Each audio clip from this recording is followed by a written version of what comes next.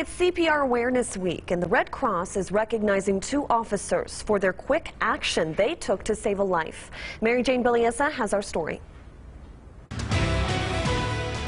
It was quick thinking on Trooper Christopher French and Officer Mike Smith's part that helped save a man's life back in January 2020. Trooper French with the Nevada Highway Patrol responded to a reckless driving call. When he arrived, he found a car stopped in the middle of I-15 near Flamingo. The driver was unconscious and not breathing. Trooper French blocked traffic with his car and immediately began performing CPR. There's no time to really think how we're going to react to the situation. We do what we're trained to do. Less than 10 minutes later, Officer Smith arrived to assist him with CPR. Once the ambulance arrived, they even followed the man to the hospital.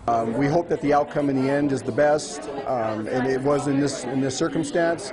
I followed him to the hospital, contacted his family, waited there with the family to get there, made sure everything was set, and he understood everything that went on before I even left. I am so happy. It made me want to cry, actually, to find out that he lived. I'm like, this guy, I thought for sure he was dead. Once we put him on the ambulance, I thought he was dead. But to find out he was alive, oh, forget about it. That's awesome.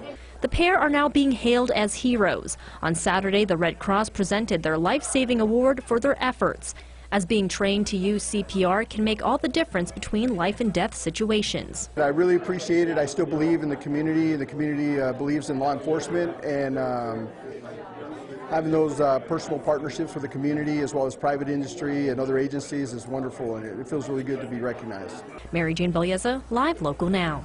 CPR and first aid training classes are also available at the Red Cross.